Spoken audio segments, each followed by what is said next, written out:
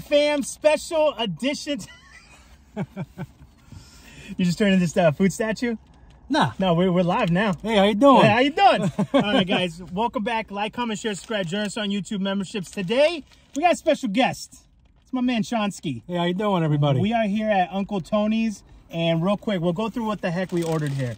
You did the ordering because this is, I used to live in this area, but you are like Uncle Tony's nephew. I am. Yeah. He's actually been a long-time family member. Yeah. That's good. And I do remember when they were across the street and there was no parking. That's correct. That's why they had to come over here. Absolutely. Major parking. Yes. I like it. Yeah, because you could fit about 6 cars and about 40 people in the building. And the thing about it, too, is when we used to park over there, there was a whole parking lot, but the guy never let us. He wouldn't. Why wouldn't they do that? Because they used to put the wooden concrete because he wanted to get paid for it. Yep. All right, no sense of community sometimes. That's okay. But I also get trying to make money. Sure, you know? I get it. I get both sides. It's okay. So what do we get here? All right, so here at Uncle Tony's, you know, they're famous for their pizza. Yeah. What Lupe's holding there is the Plumpy. But if when you order an Uncle Tony's pizza, you have to order it light sauce, well done. And if you have multiple people, get a party style. But it's just Lupe and I, so we're having our own party here today. Yeah, a little pizza party here. But, you know, they've been around since 1974. They started making pizzas for $2 for large. $2 I know, out the door. Yeah, we looked at it, yeah. Out the door. And some things were like $8. Yeah. I mean, I'm sorry, 80 cents. 80 cents. You could walk out with an 80-cent salad, $2 for your pizza, and a drink was 40 cents. Not bad, right? I mean, just back in the day, they used to have it, man. They did. They also, not to go down the rabbit hole, but with inflation, I was watching this video the other day. If you made $31,000, I forgot what decade it was, but it wasn't that far off from us. It was equivalent to about $200,000 today. Wow.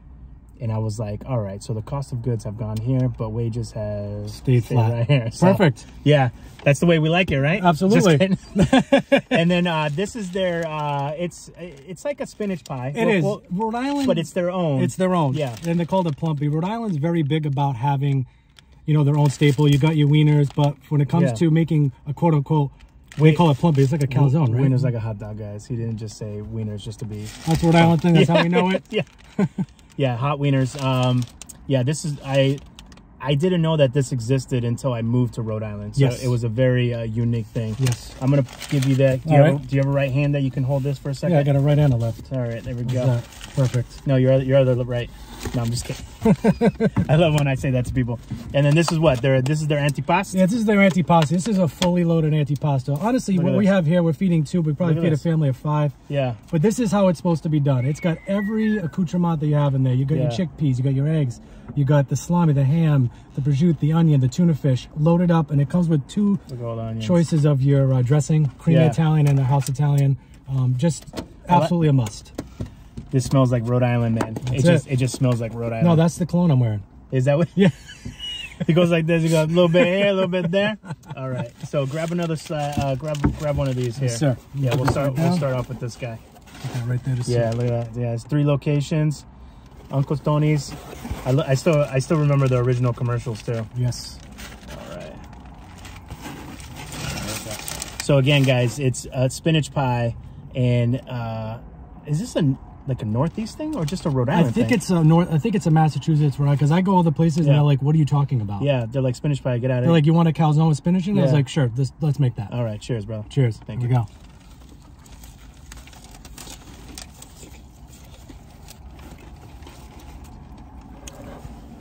And it doesn't really taste like people hate spinach. Right. I'm sorry. Let me reiterate. As a kid, you hate vegetables. Right. So I wonder if this is how my mind always works, right? Yeah.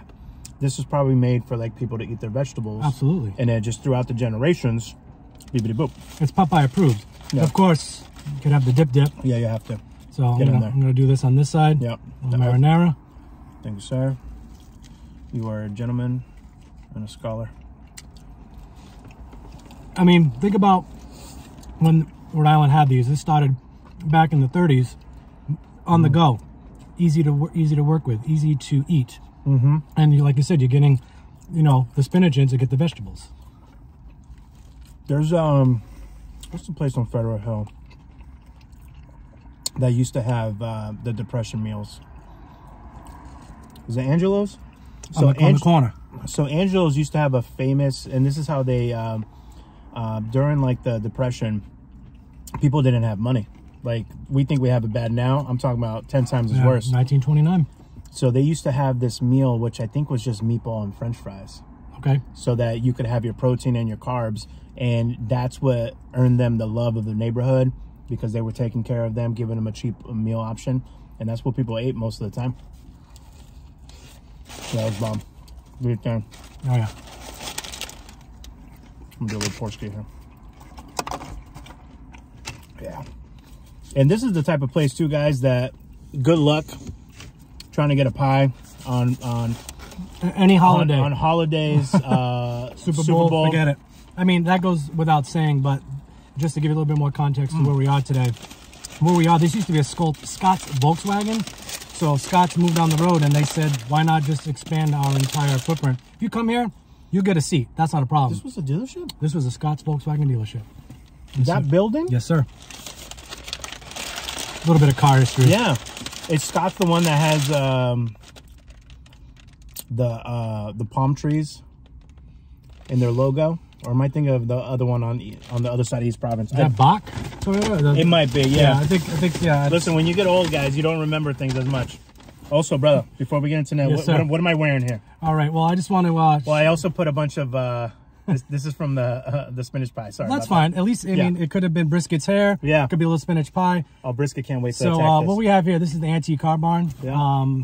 It's a little bit of a small Rhode Island local business, and being history, being cars, it's what I do. I've been doing it. You know, my father started it back in the 1967. And now, what exactly is it? Are you guys curators? Are you guys builders? Are you guys renters? Or do you do it all? Well, he started it by collecting. So collecting, he would go around and collect cars in Rhode Island at a cheap price. So he bought his first collectible car for $900 from Scott's. Steingold Volvo. I was gonna say the guy here. Yeah, Steingold Volvo, which is Steingold Pontiac then, for $900. And he said, you know what, I'm going to start collecting these cars because they could be history. They could, he had a foresight, I think. I think he went to the DeLorean and said, I know what they're going to do in the future. But he loved preserving history. Yeah. He loved buildings. So, being his son allowed me to kind of be born into it, right? So I was able to say, okay, let me enjoy the hobby with my father. And the antique car business is we call it a hobby. And Rhode Island, it's a very big thing. People don't see it out in the forefront, but there's local shows. No, you guys, I always see flyers for meetups. Do you? All the time. Well, come on down. If you're not in the community, then you may not know the community, but it's open to everybody. Okay. And I'll be willing to teach anybody. And what the Antique Car Barn is there going to be food trucks there? Absolutely. Absolutely. There has to be food. Because, family, friends, and food. It's always my first question. Is there going to be food there? But I'll still go. I just need to know, should I eat before I go? No. We'll make sure you're taken care of. And then with Antique Car Barn, my father passed away in 2016. But that's okay. He's always with us. He's with us in spirit. Yeah. And it's allowed me to take the business. And honestly, what we do is we'll take care of any of your wedding needs. If you want any photo, if you want any movie production, if you want me to just take you down a daily drive into Newport, and I'll do a tour with you. Get out of here. Yeah, absolutely. And for me, it's about the preservation and the history of the cars. And I do classes and I teach about antique cars because to me, it symbolizes where we were and where we are now. We're talking about electric, right? Yeah. Well, these cars they started electric. They started with water. So a lot of the early steam cars, and then they evolutionized into a gas-powered car, and so on and so forth, and luxury and things like that. But Antique Car Barn, antiquecarbarn.com. I'm found on eBay. I do consignment work too. So if you have any parts or cars to sell, what do you have on eBay? The parts? I have a full parts store. So if you want to sell antique car parts, I'll consign them for you and sell them for you. I'll do all the work and the technology. You just come to me. All right, I like that, brother. I didn't even know it was that intense. Absolutely, and then I'll just put a little caveat up here. Yeah, look at this. It's right there. Screenshot. There it is. Wait, let me touch it here. There you go. Screenshot. That's awesome. And then a little bit here. And we'll put the info in the description too, absolutely. Guys. That's cool, man. Congratulations. Thank you, sir. I didn't know it was that involved. It's evolved to a point where, for me, I just want to make sure that I'm a younger guy, you're a younger guy. Yeah. We're young men. I don't know if you knew that or not. But tell that to my Lord. My knees, yeah. For me, I always want to talk about it to keep it going. Because our old timers, and that's a respect thing, they are the legends of this business. I want to be able to continue that. Nice. All right, amen. I like that. Absolutely. All right, let's get a slice here. So again, Uncle Tony's. But also at the same time, I still want to talk about cars too. Yes, sir. And especially, I think we live in such a unique state here that has so much history, right? Huge. One of the, we're a colonial state, one of the original 13 colonies. Yep. I always tell people we were the ones that did the first action against the British. People don't know that. Everyone always thinks of the Boston Tea Party. But that's why we have the Gatsby days. Absolutely. And that's why, it's so cool that if you guys ever make it, go down to, what's the name of that park? It's in like Patuxent Village. What's that park though that, where the Cranston Yacht Club is, like towards the end of the peninsula? Goddard Park? No, it's in Cranston. Oh. But there's a strip of grass, and then they have a plaque, and on the plaque it explains the whole situation on who went in there. We set the boat on fire and everything else. And it's so cool that you're standing there and you can see where it all jumped off. And you're like right there. And it's just crazy, man. It's true. That's why I love history. Joshua Revolution started in Pawtucket. Yeah. So there you go. Another thing. You guys are welcome. The whole rest of the United States, you're welcome. Rhode Island, we're out here. That's it. And nobody knows who we are. They think we're Long Island all the time. All the time, man. It's very frustrating. Lupe, do the honors. All right. I'm going to grab the pepperoni side here. There you go. All right. Right down there. Oh, that was a bad tear from me. Oh, you know I know you're not a crust guy, but in this situation, we're gonna go corner. I think it's worth it. Yeah. Because again, how we got this pizza here, and how I think Rhode Islanders will also say, and if you don't, in the comments below, let me know what you like. But light sauce, well done. Look at that. Now, I always just. Honestly, I never ordered it light sauce. Light sauce, and I'll tell you why. Because it brings the full flavor of the cheese with the hint of the sauce in the back. Yeah. But you get that full crust crunch that you're looking for because it won't sog it down. Got it. Look at that. All right, here we go.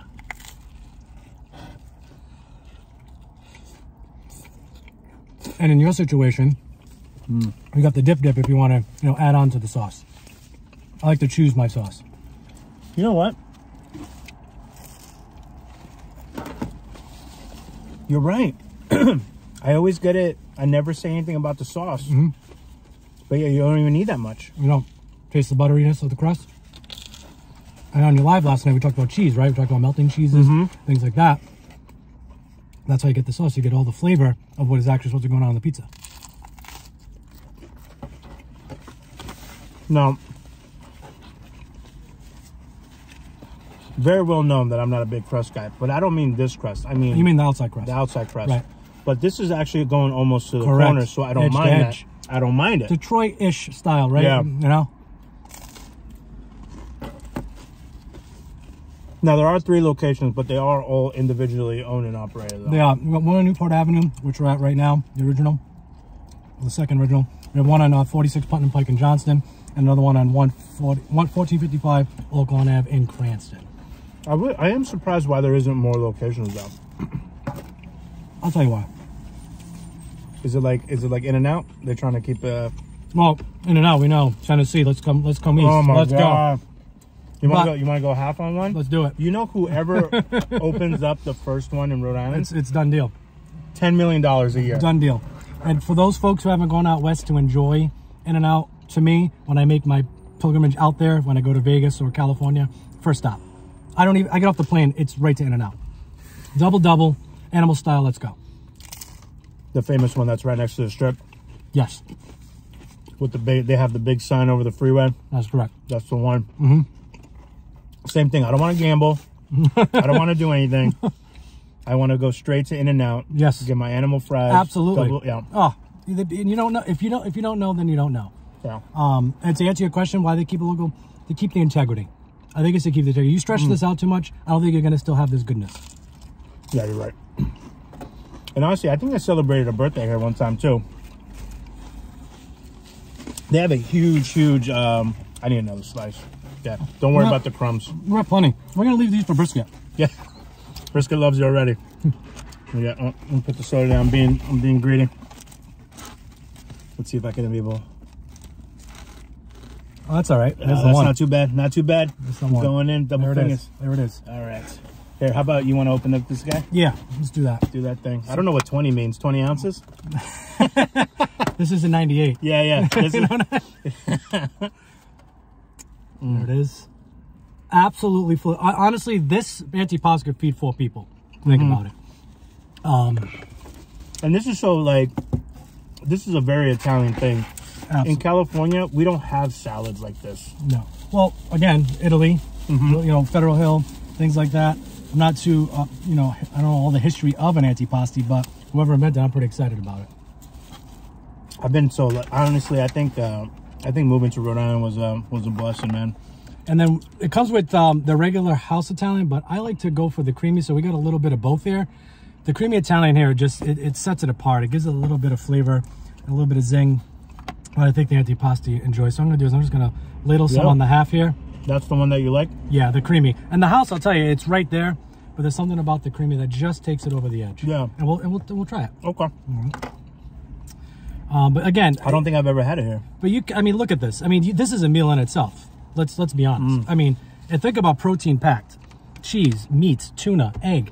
And there's a reason why, you know, obviously we're smashing down blimpies and pizza, but the Mediterranean diet, man, like this, it consists more of this. Just oil, vinegar. All fresh, all craziness. Exactly. You dig in first, I'll catch up to you in a minute. All right. So I like to do, you got the sweet peppers on here too, which is actually pretty awesome. Take a little bit of the tuna. Those big ass peppercini, banana peppers, whatever you want to call them.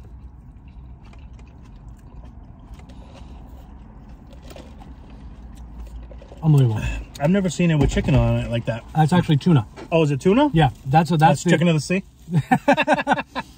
No Jessica Simpson references, but that was a great. Can we talk about the? Were we talking about that last night? The downfall of society reality shows. There it is. They weren't even in love, dude. They did that just for it. Was crazy, man. I know. Reality is like anti-reality.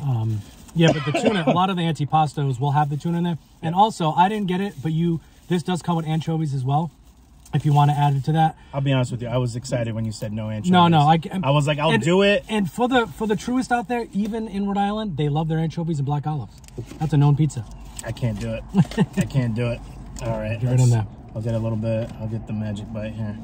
Yeah, you got to get the salami, get the cap. Look at it. Even got the capicola over here. Do the hot capicola. Come on. All right, I gotta do it. I'll jump here with you. All right, get some salad. I guess I have to eat some salad too, right?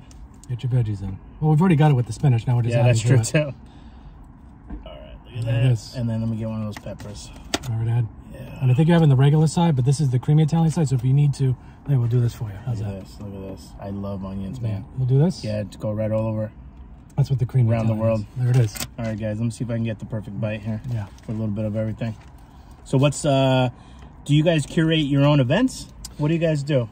As far on the event, or you just show up to events? You guys do, you're going to be producing soon? Events for the cars? Yeah, for the cars. Well, what I like to do is I'm part of a lot of clubs and organizations within New England. We got a Cadillac LaSalle Club. We got the Antique Automobile Car Club of America, Buick Club, Packard Club. There's various so there's plenty of events already. They're already booked. The largest one around, if you like to travel up to the Foxborough area, would be Bass Pro. On a summer day from April to October, minimum 3,000 cars just chilling. And it comes from all cars. To me, every car, no matter what it is, if it's a combustible motor, if it's an electric motor, it doesn't matter to me. It's someone's love, it's someone's hobby, it's someone's dream. And you never, ever talk bad about someone's car. You actually praise it for what it is. Why, some people do? It does happen that way. And you know what? And I'm a person that's been around long enough in the hobby to say, let me ask you a question. Where's yours? Because let's critique yours. Well, I don't have one. I'm like, and that's fine. Everybody's entitled to an opinion, right? But when it comes to what we have here, it's somebody's blood, sweat, and tears, no matter what it is. And that's respect to me. Because remember, your car might not be someone's favorite, right? But it might be somebody else's. Remember, it's all in the eyes of the beholder. So in California, huge community out there. Oh my God, I used to go out. Sorry, let me rephrase that. We used to go to car shows, and one of them, you have to tell me if it's still around or not. There used to be this show, and I actually knew some of the production guys, so they were like, hey, just help us move a couple things and we'll get you in. I was like, all right, fair enough. Hot Import Nights. Yes, Hot Import Nights. Is that still around, or is that old school? Hot Import Nights is crazy, because you know the craze after Fast and Furious and everything else. But this was pre-Fast. I know. This was They started it. Yeah. And that's cool. You know, that it's still around. A lot of my guys out there, you know, they do the imports, and they also include a lot of the old cars. So they take a lot of the old school cars, and they call it slam them and jam them. So they make them. They resto mod them. So they'll put the modern motors into them, but keep the aesthetics of an old car. That's cool. Yeah. And, so you think you can, you'll be able to outrun this old car, but exactly. And a lot of my California connections out there, if you're watching, they are huge when it comes to the preservation of our hobby as well. Because again, like I just stated, it's all about how you preserve it, but how you enjoy it. Because this is all about it's enjoyment. It's a hobby. I will say there was one. I'll tell you a quick little story. Sure. Again, when you're younger and you know you think you're invincible. Yeah. I went to one of those race meets. Oh, like Import Wars? No, it was like everyone knew where to go. How about you? But it wasn't advertised. Okay. And I remember, you know, you'd sit there and I was like, this is like the movies, man. It's cool. It's like kind of, I don't want to say the word illegal, but whatever they're called, right?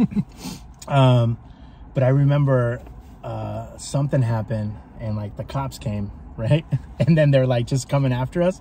And then you're just jumping in random people's cars. You're like, what the heck? But somehow everybody knows where to meet up after. Well, it has to be. It's almost like the first scene of Fast and Furious, right? They're in the back warehouse. Yes. They call the cops. Yeah. And then Toretto, everybody just went everywhere else. But everyone knows where to meet up afterwards. I'm sure that's planned. I was like, damn, this is so cool, man. And it's, you know, at a young age. And it was the first time that I was ever in a car when someone hit the NOS. Oh, my goodness. And I was like, dude, I can see why this is addicting. It is addicting. The speed.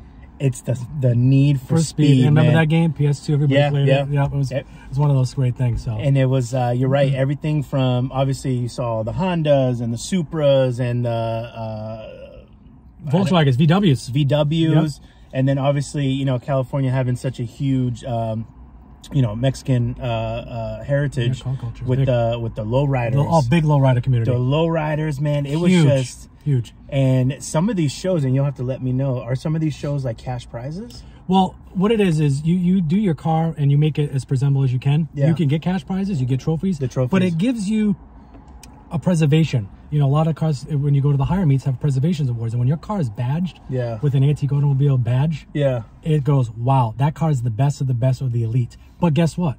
For the person that has an original car or a car that hasn't been restored or a car that just doesn't seem to be, as we call, concourse, they award that too. Good. You know why? Because it should be not fair because everybody's getting a participation award, but they recognize both the restored and they recognize the originality of what a car should be. History and preservation. Good. Yeah. All right, cool. Yeah, they had I remember, see, now that I'm thinking about it more, the amount of, and I don't really see them out here, and you have to tell me why. Again, it could be the culture in Southern California. But the paint jobs were insane. They call it depth. You would, not only would they transform to different colors depending on where you're standing, but they would have like a hologram. Like you could see an Aztec warrior only if you stood right there. Correct. But not if you stood over here. Yeah, that's called hologram paint. So I'll tell you why. Winters. Because the sunshine is always out there. It beats the hell out of it. It does. It could fade it, the salt. So you're not, remember, our car community is from April to maybe October. And then they go away and they're not out or to be seen. So that's where I come in the winter. So if you have cars to sell, parts to sell, I'll take care of it. So. All right. And I'll find, consign, do anything you need to do. Yeah. All right, that makes sense then. Yeah, but it's huge out there. And I have a lot of California, I have people overseas, but my California contacts, they're the best. Yeah. They're the best because it's 24/7, 365 years. In Florida too, same thing. Oh yeah. Yeah, because they're kind of the two big states that carry that kind of weight. Florida, man, there was just a lot of, there was a bunch of huge trucks, man. There were some trucks that were lifted almost like to a second story house. Oh yeah. And then it seemed like the guy spent 10 grand on the underlighting. Yes. And then the lighting on now the rims. Yes. But then also under the car to illuminate it. Correct. And as he's driving, it just looks like it looks like Tron. Yeah, it looks like Tron. Exactly. The wheels don't look like they're moving. Nope. It's just it looks like it's floating. And I'm like, so I'm sitting there and I'm going, damn, that's a lot of money. Right? In a good way though. Exactly. In a good investment. way. Their investment. Yeah, and I'm like, dude, good for him, man. He found his passion, he went for it. But then I'm going like, you know, and then you know, some people are like, I could never spend money on that. And then you'd be like, yeah, you do. You just do it in something else. We all spend our money on something, on your own hobby. Of course. You got to find what makes you happy and go for it. Absolutely. And and again, like you said, money, it can be an investment, but if you could find something that doesn't need too much work, enjoy it. Yeah, agreed. Enjoy it. I would see, man, what was that box truck? Do you remember when Scions first came out? Yes. And then Scion had like a box truck. Yes. It was like a mini box truck. Yes. And, you know, he had this, there was like a gauge thing right here. Tack? I don't know what. Yeah, tachometer, yes. That's right. He had it here. Right. And he had all this stuff. And it was so low. Yeah.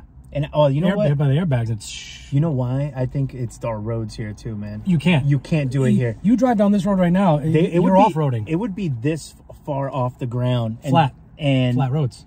Forget it. Yeah. You'll destroy it. You'll destroy it. And there are some guys that they do come out, and they're down in our Cranston area. There's a huge lowrider car club out there. Hello, guys. Yeah. Wait, here? Yeah.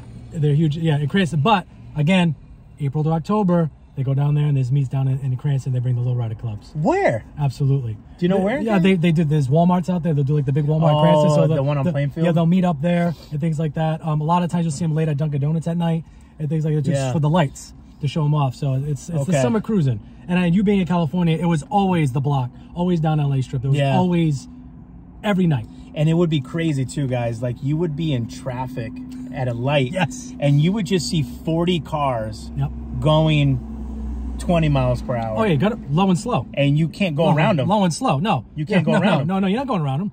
You're basically, babe, I'll be late. It's a driving car show. Yeah. Yeah. Oh, yeah. And they and the clubs out there too, they take the clubs like to another level. They do. They have like all the cars have like these plaques. Yeah, they're on the back because you're representing your brand, you're representing your car culture, and it's positive. Because the more people you can add to the brand, to your car club, the better. Because you represent. It's representation.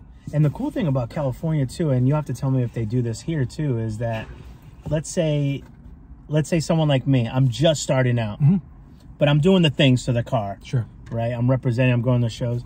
But these companies though, they would actually sponsor amateurs.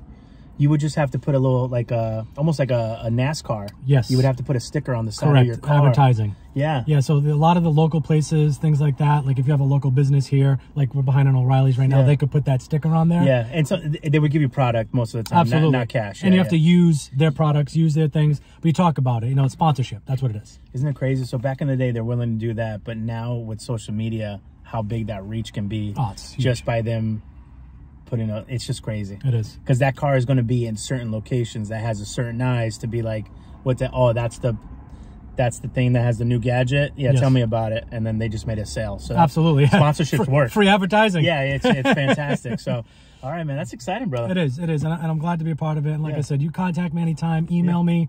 What's our next meal? Let's figure out what's the... If we were to eat later on together, where would we go? Later on today? Yeah. If you want to stick to this theme? No, it's whatever, dealer's choice. I would say Twins. That's a good answer. I would say Twins Pizza, North Providence. All right. And I've never been to Twins, so... This guy, Rhody Foody, right here. We're going to show him. Maybe we'll have a special guest that we can take there too. Yeah, we'll do it in the near future. Absolutely. Sound good, brother? Yes, sir. Thank you so much. Thank you. Uncle Tony's here, dine-in, takeout, catering, home of the Plumpy. And they have 3 locations, but this one has this is the only one I've ever eaten out of the 3. And I'll be honest with you, you could do them all, but if you want to taste the authenticity, go right here. Yeah. Is his name Kyle? I forget. I forget one of the owner. I remember him and his sister were working here and owned this place. But I don't know anymore. Obviously, that was like a few years ago. And it's still a restaurant where you can go back in time, put a quarter in the machine, and listen to music. And it has all the nostalgic, like old pizzeria. Yes. Yes. Almost like this is a bad example to give, but you guys remember the old Pizza Huts? Yes, I do. That was just really dark. Yes. A lot of wood. Yes. Had the stained glass. Yeah, the stained glass says had Pizza Hut around it. There was actually one right over here, which is the old Nomad. I know. I saw it. It was great. Oh, I miss those days. And they just have little knickknacks and old photos from old-timey stuff. So make sure you guys check them out. We'll have information down below for Shaun here. And then thanks for joining me again, bro. Thank you. Right. Thank you, Lupe. I appreciate it so much. Left-handed as well. Left and right. All right. Be well, eat well, and take care of each other. Ciao. Oh, wait. Forgot. Got you a little something, too. Oh. Little gift. You got to open it up, though. Little gifties. Oh boy! All right, I think you already know what it is. I know what it is. We exchanged. When I was on one of Lupe's lives, I noticed the stack of books he had in the back. Well, because I'm such a minimalist, I was trying to get rid of stuff, and I was like, I don't know how I came into these. I also gave you some Dunkin' gift cards there for a little bit of coffee, you know, for a little bit of coffee. Everybody runs on Dunkin', right? So I know you wanted that one, but I had two other. I didn't know you played poker. You a poker I guy? used to. Well, for my poker friends out there, it was Life from 1995 all the way up until Moneymaker took it away from everybody. That was in 2003 when we won the World Series. Yeah. But my friends and I, who've been friends for over 25 years, till this day, we get together and still play. And I just played 2 Fridays ago. You know what we did? We played 20 hands, but talked for 5 hours. Yeah, that's how love. it is. That's love. But that's the old school right there. And I don't know what these are, so but Professional, no limit. I'm not a gambler. Yeah. But there's Harrington there, so just some fun there. I'll definitely re-engage in those books. I remember when was it Poker Stars? Yeah, Poker Stars. So Golden Palace. All those. So all those guys, you could play poker online with people, right? Yes, you could. And then I woke up one day, Shaun. I was like, I'm a millionaire, because don't you remember that back in the day, because of the laws, you couldn't put cash into it. Right. You had to put cash into a third-party system. Right. Exactly. And then you would buy. It was Bitcoin. It was like it was a digital currency. It was a digital currency. But it wasn't Bitcoin? It wasn't Bitcoin per se, but I know what you're saying. It was a form of digital currency, which was right around, maybe it could have been Bitcoin, maybe because I was not understanding it then. Yeah. But that's how you got your money. So it would so then we'll just call it Bitcoin, the Bitcoin, and then you take the Bitcoin and it's uploaded to your profile, and then it exchanges into USD again. Absolutely. So I thought it was Bitcoin. So I was when it was hitting like 70,000, 80,000, I could have sworn I had like 8 of them. Oh my goodness! Like 8 full coins. Oh my goodness! So I went in there and In-N-Out franchise paid. I was trying to find I forget my password, everything. Oh my goodness! And I went in there and it showed 0, and I was like, dang. I think we all missed the boat on that. You know, with technology at our fingertips now, but hey. In-N-Out Rhode Island, we're coming for you. Yeah, that's for damn sure. I would say that it would probably take about a decade to get here. That's all right. If they're just getting into Tennessee, it's going to be about 2 years or so. Then it's going to work its way up to like DC. Yeah. And then from there, if we own all the In-N-Outs in New England, that'd be great. But again, you know, Rhode Islanders, we're very picky. They took Krispy Kreme and said, get out. That's true. Well, did I ever tell you the story of the Krispy Kreme here? In Cranston? Yeah. No. So I'll tell you the quick story. So, well, hold on. Disclaimer. This is what was explained to me. Thank you. That's my disclaimer. So what happened was, and this is a great example to treat your employees fairly. So one of the reasons that they closed down was that I guess the ownership, or at least the manager or somebody, was just treating the employees horribly. Can't do that. So what's going to happen? You're going to have revolution. So these guys, from what I hear, the register was always getting short. They were giving away a lot of free donuts. It just stopped making sense to operate. Sure. So now is it a bank now? What is that? So yeah. It was a Burger King. Burger King, yep. But then Burger King went. I think it's a Chase or something like that. Yeah, but that Burger King went somewhere else. Didn't they go to the side of it? They went to across the street. Across the street. Yeah. So now it's a bank. So treat your employees right, guys. All right. That's it. All right. Be well. We'll do it again. Be well, eat well, and take care of each other. Ciao.